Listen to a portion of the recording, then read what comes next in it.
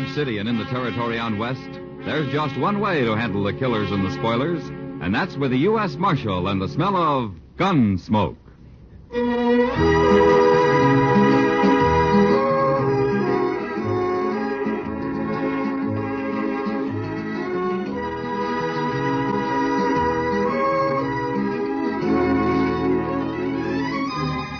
Gunsmoke, starring William Conrad. The story of the violence that moved west with young America. The story of a man who moved with it. Matt Dillon, United States Marshal.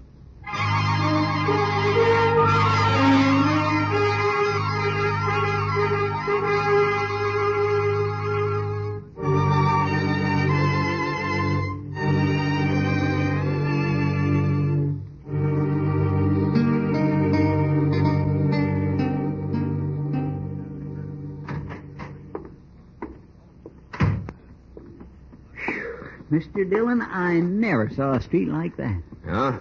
What do you mean, Chester? Dusty, sir. Just plain dusty. It's only spring and already the plaza's just vulgar with dust. Streets in Texas are all grass, Chester? No, sir, but they're better than this. You'd think there'd be some way of fixing it. Well, Dodge is growing, Chester. Maybe someday it won't look so bad to you. I don't aim to live that long, sir. Well, I'm glad you got that much figured out anyway. I surely have. Oh, now, wait. That's not what I meant either. Don't let it worry you, Chester. Did you get those posters down to Mr. Hightower? Yes, sir. He said they'll be ready about noon tomorrow. All right. Pick them up then, will you? Yes, sir. Oh, my goodness, Mr. Dillon, I nearly forgot. No? Well, Forgot what?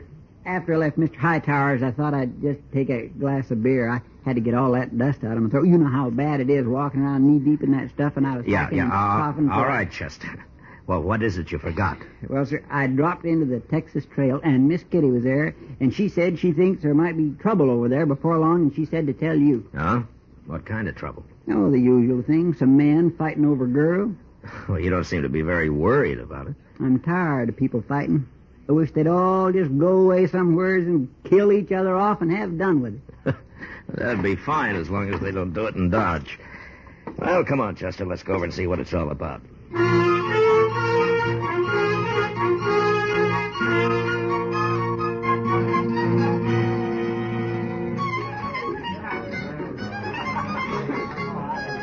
Padada's a new girl, Matt. She's shy as a flower. I don't know what she's doing here anyway. How do you know the name of the man?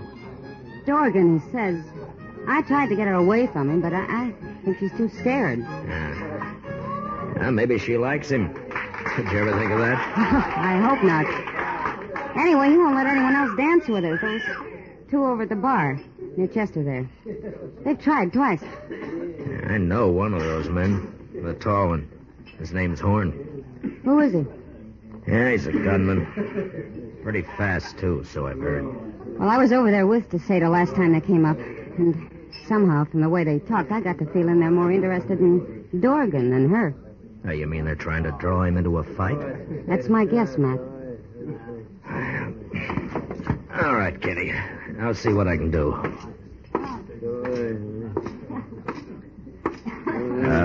Miss Padada? Yes? I'm Matt Dillon. I'd be proud if you'd dance with me. Well, I don't think I'd better. Now, go ahead, Padada. It's all right. You can dance with him. Mr. Dorgan, you told those others that I Hello, couldn't. Marshal. Hello, Horn. This here is Watson. Howdy, Marshal. How are you? Well, what's on your mind, Horn? We just wanted to let you know, Marshal, if there's any trouble here, we ain't responsible. Leave me alone, there won't be any trouble. All we want, Marshal, is our turn with the girl here, and Dorgan's had her hogged the whole evening. And that ain't fair, and that's all. What's funny, Marshal? Now you sound like a man at a church social. I'm trying to be peaceable about it, that's all. I've seen you when you didn't try, Horn. What are you looking for, an excuse to work this man into a gunfight? Yeah, he sure is, Marshal. I ain't going to take much more from him or Watson either. What's the real trouble between you? Well, there's no trouble, Marshal. We just want to dance with that girl. That's all. Mm-hmm. You want to tell me, Dorgan?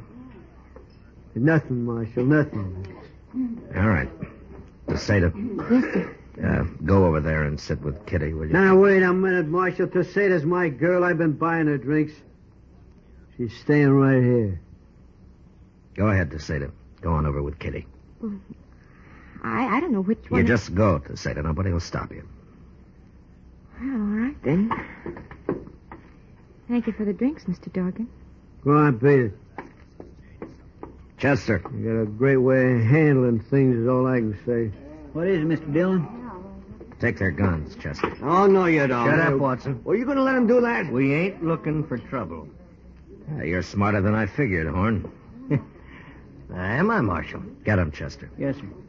All right. All right. Your guns will be at the jail. You can pick them up in the morning when you leave town. Leave town? All three of you. Good night, gentlemen. Taking his gun from a man like Horn was the fastest way in the world to get him out of the saloons and off the streets and behind cover somewhere. There were too many men who might show up out of his past and suddenly make their claim on him. And Horn was the one that really mattered. Neither Dorgan or Watson looked like real gunmen. So I thought I'd been pretty smart. Till the next morning. I was just crossing the plaza when I ran into Kitty and Chester. Matt, we've been trying to find you. Oh, what's the matter, Kitty? It's Teseda. I don't know where she is. What? I looked in her room this morning and she'd gone. Nobody's seen her anywhere. Oh, maybe she went out to buy some clothes or Oh, something. she was afraid to go out alone. I always had to go with her. I just know something's happened to her. Oh, like what? Dorgan. He was real sweet on her, Matt, and I don't trust him at all. Oh? Dorgan come by the office real early, Mr. Dillon. I gave him his gun, and he vamoosed. He was in a big hurry to go someplace. Well, I told him to leave town this morning. Well, you didn't tell him to take Teseda with him. Did they get back together last night? Sure. Just as soon as Horn and Watson left. I couldn't stop it. I see. Tell me, Kitty, can she ride? Oh, no. I asked her to go out with me once. All right. There was a stage west this morning. Go see if they got on it, will you, Chester? All right, sir. Kitty, if she did leave with Dorgan, maybe it's because she wanted to. Oh, maybe. She wouldn't say anything about him last night, one way or the other. I told you I think she's afraid of him, Matt, but even if she did want to go, well, she isn't his kind, that's all. Well, that may be, Kitty, but it's not the law's job to chaperone every girl that hits Dodge. What if she didn't want to go, Matt? What if he forced her to? Well, that'd be different. A whole lot different. You bet it would. They was on it, Mr. Dillon. The agent described them exactly. Left an hour ago, right on time. I knew it. Will I get our horses, sir? No, wait a minute, Chester. Dorgan might put up a fight, and if he does, we can't shoot around that girl. Well, then how can you stop him, Matt? Well, somehow I don't figure Dorgan is a really brave man. I think we can bluff him. He might try to fight two of us, but if there were more, say, maybe a dozen men... Well, You mean we'll take a posse? yeah, well, this time it might just work, Chester. But I'll pick 'em. Men I can trust not to do any hasty shooting. Chester, you go round up Arnold Winters and John Kemp, Marty Walter, and Bob Gast, and I'll get the rest of them. All right, sir. And tell them we'll all meet at the jail in 20 minutes.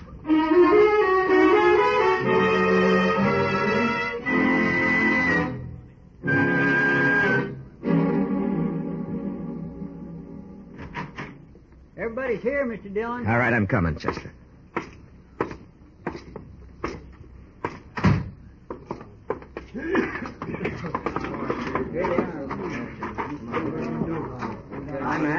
All right, men.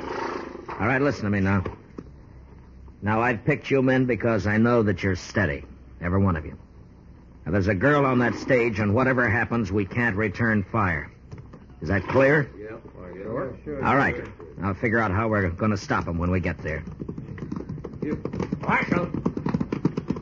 Well, what are you doing here?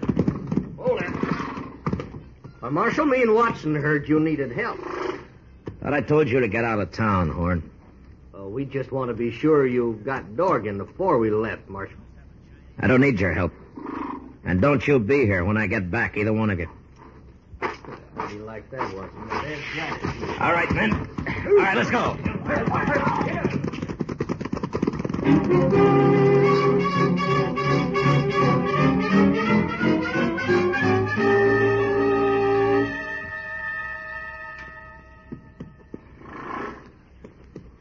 It's a-coming, Mr. Dillon. All right, Chester. Men, spread out in a half circle. When the stage comes out of those cottonwoods, Chester and I'll ride forward and stop her. And then you close in around us. I got it. All right, let's go.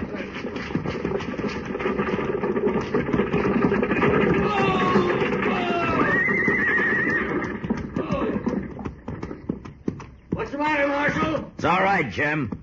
I just want to talk to a couple of your passengers. You, Dorgan. Come on out. You try anything, Tasada be right in front of me, Marshal. I figured that, Dorgan. Come on out anyway. All right, Tasada, get out.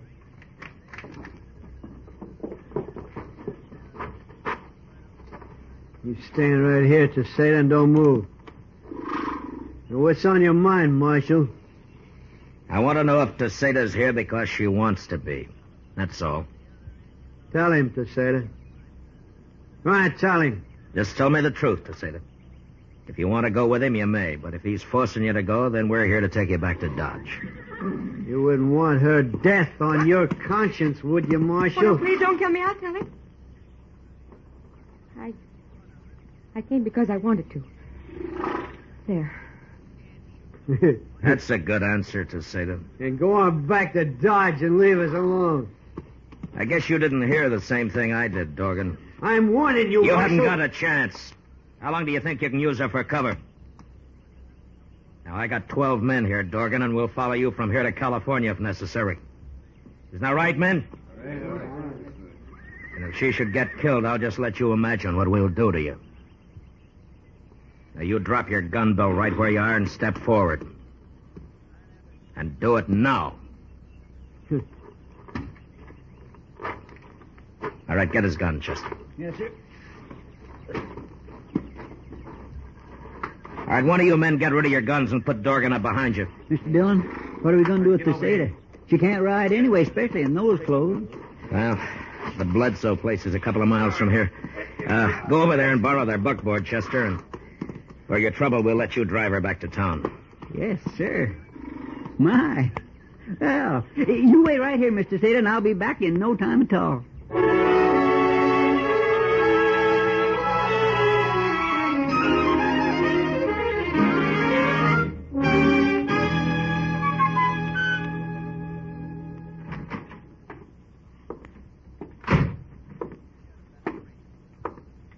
Morning, Mr. Dillon. Wow, Chester. What time did you get back with Tasada last night, Chester? Oh, no, a buckboard ain't like a horse. You can't drive it a lope all the way. That's all right, Chester. Well, what have you got there? Here, Dorgan's breakfast.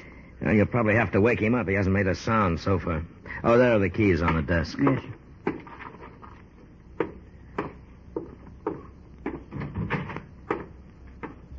Mr. Dillon? Yeah? Come here, quick.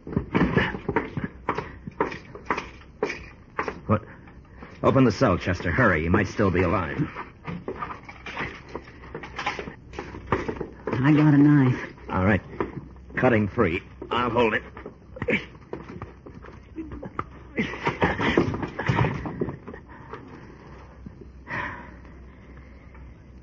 No. He's been dead a long time. Now, who'd have thought he'd go hang himself? He didn't, Chester. What? There's no rope in his cell. Somebody called him over here to the window. Knocked him in the head and slipped the rope around his neck and tied him tight to the bars. This isn't suicide, it's murder. Horn. Horn and that fellow Watson, they did it.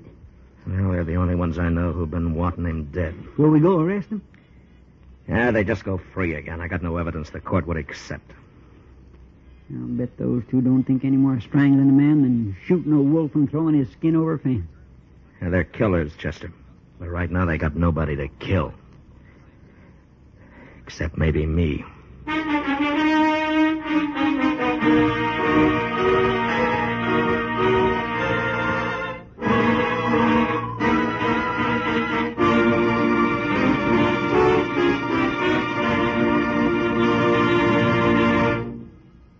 We will return for the second act of Gunsmoke in just a moment. But first, make sure you're by your radio this Monday evening. For CBS Radio's Monday evening dramatic shows, the Lux Radio Theater and Suspense are putting on two of their top shows of the season. Suspense has a new writer, William Shakespeare by name, and they're staging his wonderful tale of love, vengeance, and murder, Othello, with Richard Widmark as the star. And our Lux Radio Theater is bringing you the charming nostalgic story, Wait Till the Sun Shines Nellie, with David Wayne and Gene Peters in their original movie roles. It's a date Monday night. Suspense and the Lux Radio Theater on most of these same stations. Now the second act of Gunsmoke.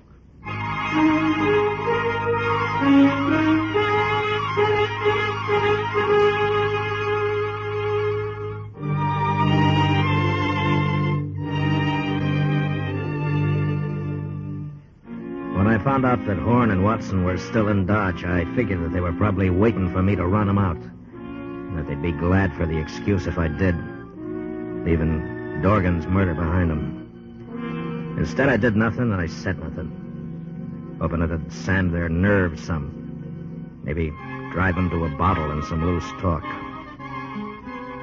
That night, pretending there was nothing in the world on our minds, Chester and I walked into the Texas Trail. Sure is crowded tonight, Mr. Dillon. Yeah. Say, there's Tasada. See her? You're like a fall hog after ripe acorns, Chester. Well, now, my gracious, it wouldn't be polite for me not to say hello, would it? I'll see you later.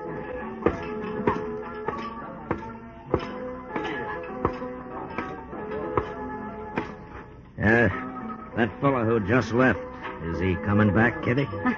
He went broke. Sit down, man. You drinking? No, not tonight. Oh, expecting trouble, huh? Yeah, maybe. Look at Chester and Tasada there. I sure wish this place were quieter. I'd give anything to know what they're saying. It may get noisier. What? Look over there. Watson just came in.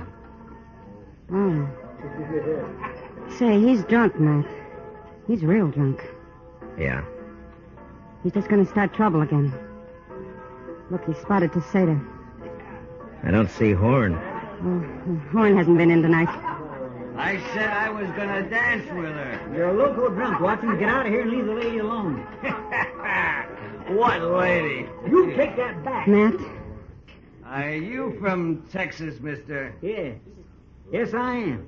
Well, now, if I was from Texas, I'd certainly keep it to myself. You're wrong, Watson. There's a lot of good, decent people in Texas. Maybe, since you left. It's a wonder you can even get a woman like this. Don't you be judging the people of Texas. Matt!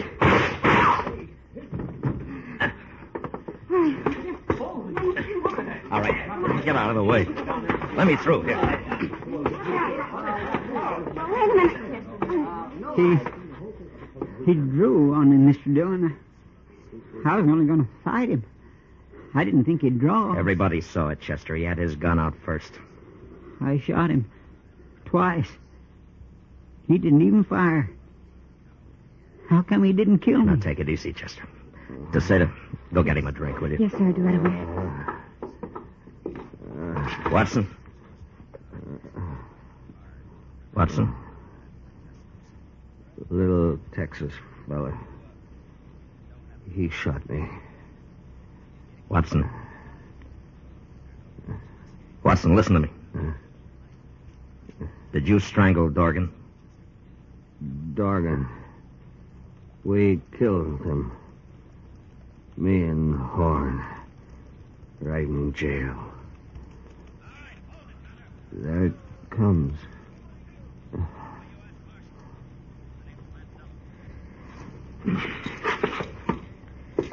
If I take Horn alive, I'll call on some of you men as witnesses to Watson's confession here. Well, a couple of you take him out back. Chester, you all right? You look peaked. I got him a whiskey, sir, just like you said. Drink it down, Chester.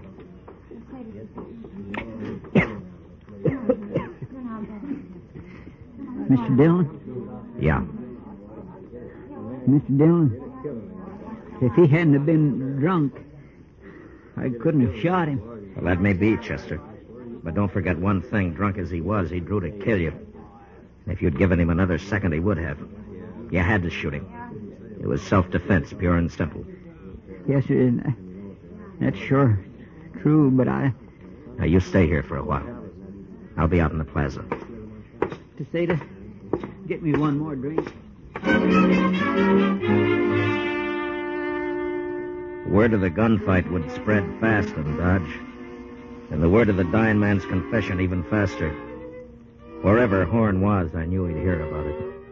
And since he was a gunman of an entirely different breed from men like Watson and Dorgan, it could be depended on that instead of running, he'd shoot it out with me. It was a simple matter of vanity, and there was no way to stop him. The only thing I could do was wait. Expectantly, the plaza cleared. But before Horn showed up, Chester came out of the Texas Trail and walked over to me. Mr. Dillon? Are you all right now, Chester? I'm fine. But say, I just heard that Horn's gone and got himself a shotgun. Oh, is that so? You can't meet him like this. I'll go get you one out of the office. No. But, Mr. Dillon, a shotgun... I know. But if Horn's done that, he's lost his nerve. It means he can't face me any other way. Yeah, but you haven't got a chance against a shotgun. Well, we'll soon find out. There he comes. He does have a shotgun, Mr. Dillon. All right, get off the street, Chester. I don't like to leave. Go on. Yes, sir.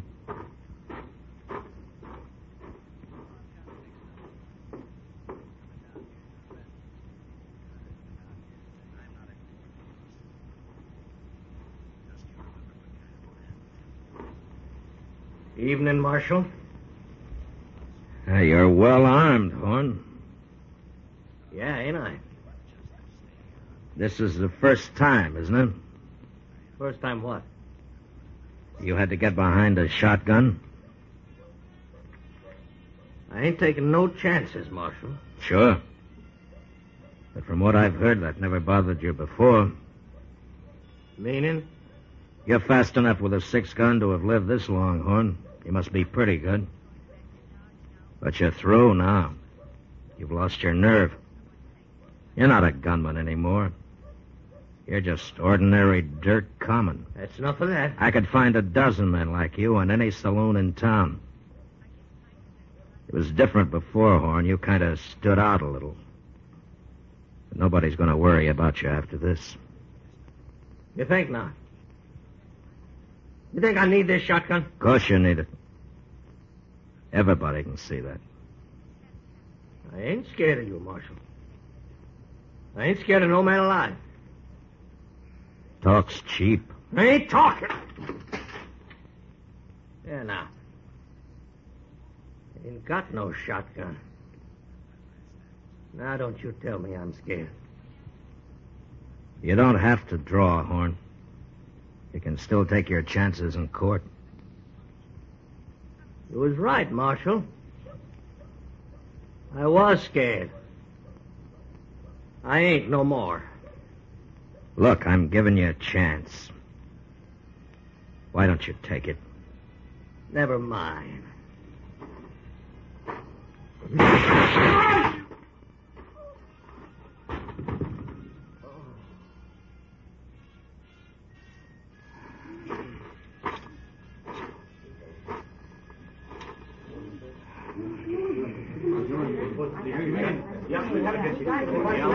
You all right, Mr. Dillon? Yeah. Yeah, Chester. It's been a long day. Let's go somewhere and try and forget it.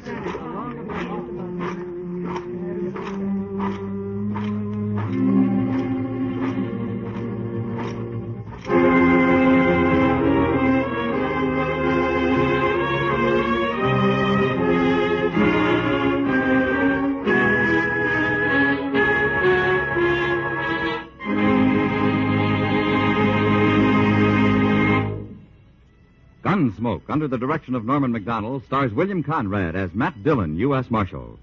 Tonight's story was especially written for Gunsmoke by John Meston, with music composed and conducted by Rex Corey. Featured in the cast were Tom Tully, Lawrence Dobkin, Paul Dubov, and Lillian Byatt. Harley Bear is Chester, and Georgia Ellis is Kitty. Gunsmoke is heard by our troops overseas through the facilities of the Armed Forces Radio Service. Join us again next week as Matt Dillon, U.S. Marshal, fights to bring law and order out of the wild violence of the West in Gunsmoke.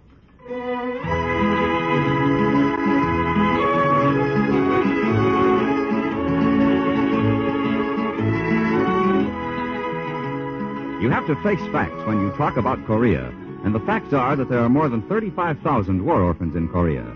They not only have no parents, but they have no shelter, no warm clothing, no food. They are not responsible for their condition, and some of them can remember no other. Their government tries to help, but the best it can do is a cup or two of rice a day for each. Other Korean War refugees cannot shelter them. Often they can hardly care for their own children.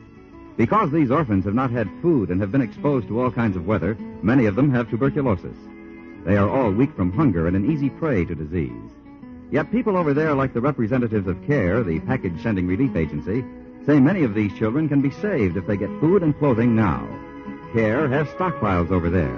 An order or contribution will send them to those most in need. Package delivery is guaranteed. To save the kids of Korea, send a contribution to your local CARE office, or to CARE New York, or CARE Los Angeles. Some people wake up like this. And some people wake up like this. Come on, you lazy bum. Get out of that sack. But 9 million people prefer to wake up to music, to a breakfast symphony, a popular singer, or news. Because 9 million people have clock radios that turn themselves on in the morning. How do you like to wake up?